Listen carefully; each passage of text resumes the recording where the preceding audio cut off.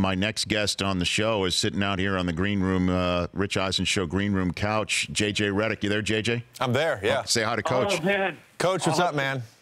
I cannot believe Rich set you up so perfectly to name drop me. Of all the people that contacted you yesterday, who is Seth Meyers and Coach K? Come on, man.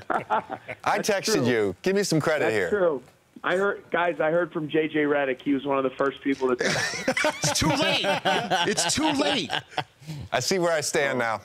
You guys got me. I'm mad of me. I had a brain fart there, but it's awesome to have JJ on. JJ, I could brag about him all day. He's like a little brother to me, and I'm so proud of everything that he's accomplished. And I never tell this to him often to his face, but watching his journey, and he became the player that I always wanted to be. So it was fun to be there on the bench watching him for 4 years and watching him become the pro he's been. And you guys better watch out, man, with his podcast now. He's taking the journey. He's taking the media by storm now. So he's doing it all. I'm so proud of him. All right, love you, CC. Good luck tomorrow, man. Thanks, man. Appreciate it. Yeah, right. Now, but as you know, Coach, I would be concerned about him taking my job, but I have a degree from the Medill School of Journalism at Northwestern, so I've got that to fall back on. Well, you're in good shape. I don't worry about you. Maybe it's some of the other guys. Yeah. JJ's a good one. So he's once he's done playing, I think he might be a fixture in your guys' world. Part of the paparazzi. Hey, congrats again on being 1-0 and getting that first one and getting it done, and good luck against Gonzaga. Thank you guys very much. A pleasure to be on the show. Thanks. You got it. That's Chris Collins of Northwestern. You just heard that's JJ Redick over there. Thanks for coming in, JJ. You were in Denver last night, for crying out loud. Thanks for coming in here today. Yeah. JJ Redick, when we come back here live on the Rich Eisen Show. All right, J.J. Redick is here with Michigan now down to a minute to go against Oklahoma State, and now they're up by 7. Would you mind, you host a podcast, would you mind if we switched here so I can watch and you host the rest of this segment? Would you mind? Are you serious? Yeah. Okay. This is amazing. We only have about 90 seconds, JJ, so not too much time to fill. Go ahead. Just the host do it chair. in a second. Yeah. In terms of your emotions right now, watching your school play, you had a great day yesterday. Yeah, JJ. You're about to be 2-0. So far, right now, with Northwestern and Michigan, yeah, but right now, I soiled myself about a minute ago watching this game. But thanks for asking. When you fill out a bracket, who do you pick? Well, I go for the best team available, JJ. But if you don't mind, would you mind talking to them? Because I can't focus on what I need to focus on right now. Well, right now it's a commercial, Rich, so you can focus. Okay, great. Okay, good. Yeah, you're good. It's the JJ Redick Show, by the way, everybody. All right, we're back now. JJ, what was it like when the Maryland fans were chanting F you, JJ? Do you hear that when you're playing? It's hard to miss 20,000 people chanting F you, Yeah. JJ. Yeah. Do you hear that? But if you watch the clip, I think the clip is still available on 7-point YouTube. game. And as I'm Well, I know doing you my used free to throw routine, you used to taunt everyone there's a good too. little smirk. Yeah. Welcome back to the Rich Eisen Show. He is here on behalf of the Dove Men's Plus Care, Real Winners Care campaign. He is the Los Angeles Clippers guard, and he is a longtime Dookie. I guess you're once a Dookie, you're always a Dookie. Great to have J.J. Redick in the flesh here in the Rich Eisen Show studio. Good to see you, sir. Good to see you. Thanks for having me on. How calm do you think I am right now with Michigan up 5, inbounding the ball with 33 seconds to go, and dangerously close to not winning this game? How do you think I'm handling this? Jittery. You seem jittery. Well, it could be the coffee from my Axe Capital mug that you pointed out. I noticed that when I was back in the green room. I thought to myself, does he have a mug from the show Billions? I do. Yeah, I need to get that. Do you want? I can hook need you. to get that. Do you like Billions? It's a great show. Isn't it I'm all great? caught up. I have 2 young kids. Okay. So it's really hard. How old for are your me. kids? 2.5 and a half. Get out of here. Yeah. Okay, that's right. You told me back there. Yeah. So 2.5 and 6 months old. Right. How do you play in the NBA? I don't know. My 6-month-old gets up at like 5:30 every morning. And so my wife and I have this like agreement, like if it's the night before a game, yes, I get to sleep in. Sleeping in being like when my other son gets up at 6:30, right? Yeah, 7, right. But if it's we don't have a game, then it's my responsibility to get up with the 6-month-old. So as you can imagine, you get home from, let's say, Denver at 3 a.m. Like, say, I got just recent, fresh from the headlines. Exactly. Okay. And then, yeah, you got to be up with the 6-month-old a couple hours later. Uh-huh. And nice. so, but anyways, it's very hard for me to sort of stay up to date with TV shows. So everything is watched on the road. well, I was about to say, you're in the hotel room. Yeah, maybe you're streaming. Yeah. So you're streaming I about. just started The Night Manager, which I heard is good. It is. Yeah. I was a little disappointed in it. Okay. I certainly didn't think that, the night manager himself should have won the Golden Globe over, everybody else. Did you watch The Night Of? I did. I thought that was great. Yeah, because I just finished that. Now I'm doing The Night Manager. I thought The Night Of was the unofficial sequel to True Detective. Boom. Did you ever see True Detective? I only watched season 1. Correct. And to be honest with you, other than Mad Men, I think season 1 of True Detective is my favorite season of television ever. Did you understand it, though? Even though I know I'm talking to a guy from Duke, so you got a head on your shoulders here, and I loved it too. Yeah. But I would watch it 2 or 3 times, and I'm like, what the hell are they saying? I feel like to really understand it, you need to do like a deep dive on sort of the culture in the Bayou to really fully understand it. So so you're watching Billions right now when you're on the road? Yeah, with I'm the caught Los up, Angeles so I'm Clippers. watching the current season. And all that said, I will get you. I will fix you up with this mug. Thank you. Okay. Thank you. JJ Redick here on the Rich Eisen Show. What does this time of year conjure up for you? This time of year with March conjures up Madness? great memories. It's part of the reason that I partnered with Dove Men Plus Care for this Real Strength Manifesto. Because this time of year is really all about like the game itself and how we're all sort of part of the game. And my greatest memories in college are, playing in front of the Cameron Crazies or playing in the NCAA tournament. And as Coach Collins mentioned earlier, in seeing a sort of a sea of purple in the arena, like I can just remember like looking and seeing half the stadium full with Duke blue and the other half full with Michigan State green. And you just see that passion and care that fans and alumni have this time of year. And it's just an awesome thing. Yeah, and we'll get to the Real Strength Manifesto in a second. What is Coach K like when the tournament hits? Is it different? Is he? Yeah. Does he ratchet it up a notch? What is it like? What are the current Duke Blue Devils thinking about before they take the court tonight? So the whole season is in preparation for the tournament, and that's how he breaks it down. So I'll give you a couple examples. He purposely schedules non-conference games in neutral sites like Madison Square Garden or the United Center in Chicago, because those are the type of arenas that you're going to play in the NCAA tournament. So he wants the guys to get that experience. The other thing he'll do is, like if during the ACC schedule they have like a Thursday game and a Saturday game, he'll break that down like the NCAA tournament, where it's, you're playing on a Thursday, or in this case, you're playing on a Friday against the 15 seed, and you got to win on Sunday to advance to the next round. So everything's sort of broken down into these 2-game segments. And he'll do that during the regular season to get you ready for that rhythm. Ready. So yeah, exactly. So when you get to the tournament, it's not about ratcheting it up, because you've spent the entire season sort of preparing for the NCAA tournament. Right. And so did you ever reach out to Grayson Allen during his issues? Did you ever text him, reach out to him, or Coach What K? issues? What? You've played against the Warriors, so you've seen something similar to appendage control issues. Yeah. ACI, as it's known in the medical community. No, I've talked with Grayson a little bit over the last 2 years. I spent a couple weeks at Duke in the fall of 2015. My brother got married one week, and my sister got married the very next weekend. So I was there and got to spend some time with him. And then last April, when he was, trying to figure out if he was going to go back to school or not, we talked on the phone for about 30 minutes, just about my experiences and whatnot. But I didn't talk to him this year. At all? No, I didn't. I saw him. I was at the Duke UNC game at Duke in Cameron in early February.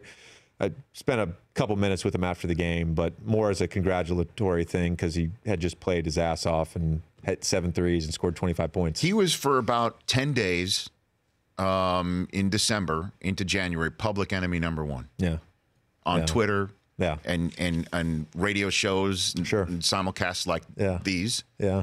Would it happen though if he had been doing that at Florida, or at Texas, or at Kansas? That's what I said. Now the reason why he's responding is he feels that if any other quarterback who didn't play for the Patriots had something going on with the footballs, that wouldn't have happened either. Yeah. That there's a Patriot bias in the NFL, and you are saying that there's a similar Duke bias. Is that what I'm reading? Is that what I'm picking up what you're putting down, JJ? I can think of one of our rivals that has had a pretty serious academic scandal that was basically covered for like a week. Yep. And nobody talks about that. But people want to like perpetuate this myth of like this Duke villain. And it's been going on for almost 30 years now. I don't know why. You tell me. What do you think it is? Well, I think I always point the finger in Leitner's direction. You know, let's all blame Christian and Wojciechowski, and I was probably guilty a little bit. There's a certain. You don't think there's a certain arrogance? You don't. But I think that's part of the perception, though, because Duke is a small private school. There's like this elitism, but like the basketball players are. We're all working class guys. We all come from, middle class, lower middle class families. Like, none of us could have gone to Duke without a jump shot. There's not like, to me, I don't feel like I like let off this aura of elitism. I shouldn't say that because I get accused all the time of being a Michigan fan that we're arrogant. Yeah. That we wear it on our sleeves in a way that we're special and other people are not. Yeah. But I guess Duke is definitely, there's no doubt Duke is held to a different standard in many different ways. Yeah, I think part of it, too, is like most people went to college. Like a lot of people, well, not most people, but a lot of people went to college, a college. And so you're an alumni, or you're part of an alumni network, I should say. And so you have pride in that school. And so inevitably, we're human beings. So what do? We compare. We compare our academics. We worry about if, Northwestern Michigan, you're worried about your school ranking in the U.S. World News and Report. And in sports, you compare things based on, championships and how many guys you get in the pros, how many guys you get in the NFL, how many guys get in the NBA. And so that's probably one of the reasons. I mean, we've won 5 national championships, and we have, I think, first or second the most NBA players in the league. So it's inevitable that people are going to compare and then say, well, F those guys. Fantastic. JJ Redick here on the Rich Eisen. If I'm wrong, tell me. Well, if I'm wrong, tell me. No, you are not. You're not wrong. You're not wrong. But there is a certain level of that we are more special than you.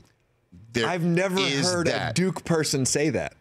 I don't feel like we're more special than anyone. I don't feel that way. Like the resume speaks for itself. So the resume is what it is. I'm not gonna downplay the fact that Coach K has won 5 national championships. That's pretty awesome. That's the second time you've mentioned that in the last 90 seconds. We should celebrate that. No, and just like I'm not a Patriots fan. In fact, they kind of loathe me. Like I don't like them at all. And I'll be honest, Tom Brady, I respect him as an athlete. He kind of annoys me. But you know what? I can respect the heck out of what they've been able to accomplish and what they've been able to do. Why does Brady annoy you? Because he's a Michigan guy? Is that what it is? No, because he doesn't eat nightshades and he's never tried a strawberry. I think that's weird. That is definitely weird. I love Tom Brady, but that's really weird. Thank you. Let's take a break. Again, we'll talk about the Dove Men Plus Care Real Strength Manifesto. And I do want to talk about the Clippers season as well as the NBA season that is unfolding right here in Los Angeles. Back with JJ Redick in 60 seconds here on The Rich Eisen Show. Thank you, Mike Del Tufo. I really appreciate the Michigan fight song as Michigan survives Oklahoma State moments ago by 1 point. Oklahoma State tossed in a meaningless three that I think was not meaningless for some. Am I correct when I assume that? Yeah, Brent Musburger is pretty happy. Correct. Okay. We're good. JJ Redick here in the Rich Eisen Show studio. All right, let us talk about this Dove Men Plus Care campaign. What is the Real Strength Manifesto? The Real Strength Manifesto is basically a unifying manifesto about what it means to be a fan, what it means to be a part of the game. And it really hit home with me, given my experiences at Duke, both positive and negative.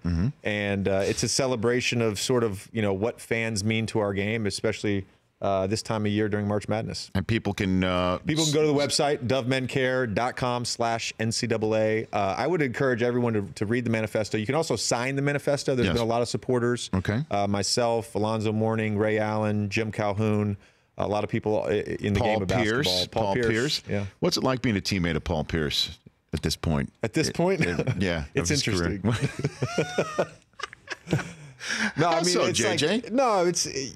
It would be amazing to be, have been on those Boston teams, with KG and Ray and Rondo and Paul. I think you get a different perspective of guys when they're in their prime versus when, they're on the last leg of their career, and this is sort of his farewell tour or whatever. But he's been great. I mean, he's great in our locker room. He's great on the bus. He's great on planes. But like playing with him, like the Paul Pierce that I play with is not the Hall of Famer Paul Pierce. Does that make sense? Of course it does. Yeah, I mean, it's just a different part of his career right now. There was a part of me, and I love my time in Orlando, but there was a part of me that, like, when I saw what Boston was doing, I was like, oh man, that'd be great to be a part of that. And he was a big reason why. He was, one of the toughest guys I've ever played against. JJ Redick here in the Rich Eisen Show studio, and now the Clippers, currently the 5 seed. You've got Oklahoma City right there, larger in your rearview mirror right now.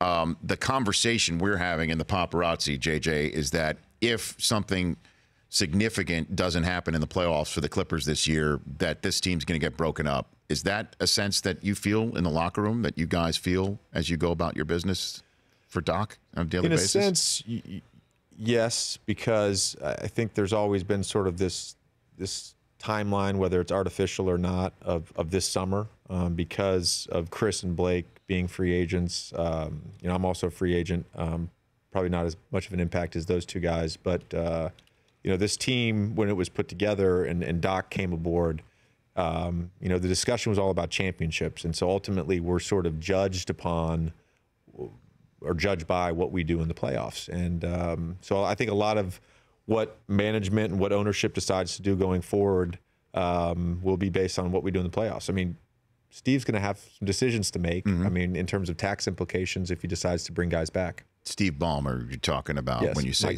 Steve. He's your guy. The first time I ever met him, I called him Mr. Balmer, and he immediately shot that down and said, "You only refer to me as Steve." So that's Steve Balmer. Okay, and is he as crazy as it seems? Crazy? To me? No, he's as passionate as it seems. Yeah. You had him on your podcast. I had him on my podcast. What is it like interviewing the boss? Guests I had on the podcast that you have on the Vertical. Yes, correct. I have a podcast on the Vertical, which is part of the Yahoo network. But it's very good, by the way. You're good at it, JJ. Thank you. I appreciate that. You're welcome. Thank you. Got it. That means a lot coming from you. I really appreciate that. But he was one of my favorite guests. It's rare, I think, that you get a chance to have like an hour of one-on-one time with your employer. Yes. And when your employer is worth about $30 billion and owns the team, like it was such a unique opportunity for me. And I got a chance to sort of pick his brain about, basketball stuff, but also sort of business stuff, which is something that I'm interested in. And he's just a fascinating person to me. Yeah, and he can dunk a basketball when he's getting up there with the help of a trampoline. That was one of the scariest moments I've ever had, by the way. Why? She thought he was not going to. Well, I all I could think about was what his life insurance policy looked like. I'm sure it's massive. It's got to be. Well, I mean, if there is something to break his fall right there, including Chuck the Condor, is there a way we can make that stop? Chuck the Condor. I'm putting you on the spot in a way, and I understand. Yeah. I'm just not. I don't get it. Yeah. I don't understand it. I don't think a lot of people get it. Well, I mean, the condor isn't even the state bird of California. Chuck is for the Chuck Taylors that nobody's really wearing. I believe there was a large, at one point, population, or maybe the largest population of condors was around downtown Los Angeles at one point, or maybe it is now. Okay. Don't quote me on that. But I think that was part of the reason. Okay. Chuck has grown on me, though. He's grown on me. When he first was introduced, I was like, this is an awful cartoon. Who drew that? But He's grown on me. Well, I mean, if you're a pop culture guy, the line from The Silence of the Lambs, you covet what you see every day. And you've been around Chuck a lot more than I have been around. But see, I'm just also not a mascot guy to begin with. I'm just not a mascot. I think when a person. mascot makes sense, it can be like a good thing. Sure. Chuck makes no sense. We're the Clippers. Well, I mean, we could have had a boat, right? That's what I'm saying, but it gets hard. So, like, who says you have to have a mascot? Who says that? There's no mandate that says we have to have mascots. There's no Wolverine mascot. I know there's a Blue Devil. Yeah, there's a Blue Devil. I know that. But it's like a Blue Devil is like a sort of a caricature. You know what I mean? And so it makes sense that we have a Blue Devil. No, I don't take it as a caricature. I take it as a sign of arrogance. That's why I take it. I look at that Blue Devil. I'm like, look at that arrogant, smug bastard with the big head. You know what's really interesting to me? I've always found this interesting, like with Duke people, like generally speaking, like we don't really disparage like other schools or other schools. No, because you do, because we're all below you. No, but it just seems like there's like this inferiority complex that other schools have. Like, I just don't get it. But Rich, you say the same things about Michigan that people say about It's like Duke. a Mad Lib. You can just remove the proper name of Duke and put Michigan. It's ridiculous. I know that. Yeah. Okay. Good. I'm just having fun. Just making sure you know. Here, we're all proud of where we're from and what we do. Of course, JJ Redick here. A few more minutes here on the show. Do NBA players need extra rest? Do players need to be rested on the road in the manner that we are seeing this? That a lot of fans are buying tickets to the game and star players are being rested. And we saw Warriors Spurs on a Saturday night that essentially. And so walk me through this process. I think from a JJ. player's perspective, it's a good thing. I mean, in terms of the studies they've done on recovery, rest, sleep, sort of the wear and tear of an 82-game season. I think it's going to prolong our careers. So I think it's a good thing. The flip side of that, of course, is the business side. And I think we do have a responsibility to put forth our best product. And so we also recognize that fans are paying their hard-earned money for tickets or the ability to watch ESPN or Turner or NBA League Pass or whatever they watch the games. And so there's a responsibility to put our best product forward. And when players rest, that's not our best product. It's an interesting sort of dichotomy, and it's also a conversation that we need to have. Players, coaches, management, fans, league office, everybody sort of figure out a solution to it. Yeah, because they're obviously an NBA player, and I apologize for putting you in that spot right there, because you're not going to sit here, even though the help might help you, making as much money as an NBA player makes, saying, folks, you don't understand. We need our rest every now and then, and it doesn't sound at all fan friendly whatsoever. So, what does the extra rest? How does that benefit an NBA player? I think it's more of just looking at it from a long-term perspective. And so we have these wearables. I don't have the data in front of me. I can't give it to you, but we have these wearables, and so. Most teams now have hired. What do you mean by that? A director. A wearable. What do you mean by that? But most teams have hired like a director of sports performance. I don't know the exact title for every team, but we have one of those. So a wearable would be like a monitoring device. So it's measuring your workload during a practice. We're technically not allowed to wear them during games, although some guys sort of skirt the rules with that. And it also measures your recovery. So I actually wear one at night. It's called a Whoop. And you wear it on your wrist, and it sort of measures your REM cycles and all these things. And so as you're traveling, I'll give you an example. For 2 days ago, we played Wednesday in LA. We have to go to Denver. We lose an hour. It's a 2-hour flight. Yes. We got to the hotel at 4 a.m. We left Blake and DJ behind. So that gave those guys an opportunity to rest. We have 18 games in 30 days this month. So just looking at it from that perspective, the rest makes sense. Next year, we're going to start the regular season, I think 8 or 10 days sooner. This is going to be a shorter preseason. I think next year there'll be less DNP rests just because of the schedule. I think the schedule is going to be a little bit better. Okay. And so when you hand in your Whoop, JJ Redick, are they able to tell? I don't have to hand it in. What? With that, the Whoop is for my own. I see. So I was about to say, if you hand it in, then they'll be able to say, oh, the baby got up at 5:30 this morning. They can be able to tell what your REM sleep is. They don't want to look at my Whoop data. Trust me. They say, Whoop, there it is. That's it. Okay, everybody, that's called a bad attempt. Walk-off. Okay, that's not a walk-off. I don't want this down. I love chatting with you, JJ. Yeah, you know, we are just down. I live like a mile from here. Come so on. It makes sense. This is a home game for you. Makes sense. This is a home game for you. Please come back anytime. And you're, like I said, congrats on your pod, man. Thank you.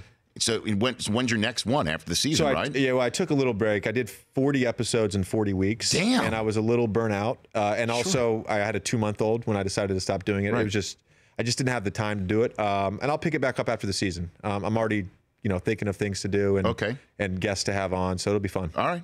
Well, I'll give you one of these mugs.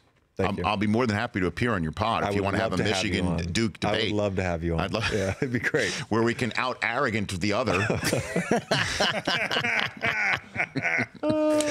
And good luck to your Blue Can Devils. I also just say one thing for any listener? Like, I have a little bit of a dry humor, so all this like Duke stuff that I was spouting, like, it was all in good fun. Every word. No, it was all in good fun.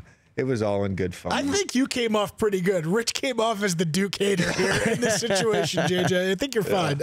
All right. Well, it's deep. It goes back to the Fab Five. I mean, it runs deep. It runs deep. But when we have Coach K on the show, it's you get the legend. It's a great talk to him. And you had Jay Billis on before him today. Yeah, Jay Billis. And Ken Jeong was here yesterday. Bunch of Dukies. Yeah, Ken Jeong was putting on face paint while Ala Abdel Nabi was roaming the campus. God, just so many Duke references right now. It's nonstop. I just need Ala Abdel Nabi. I know. I kind of need a shower. It's a great one. All right, let's take a break. Good to see you, JJ Redick. Thanks again. And everybody should once again go to the website of dovemencare.com/NCAA and sign the Real Strength Manifesto to show off your passion and fandom of your team.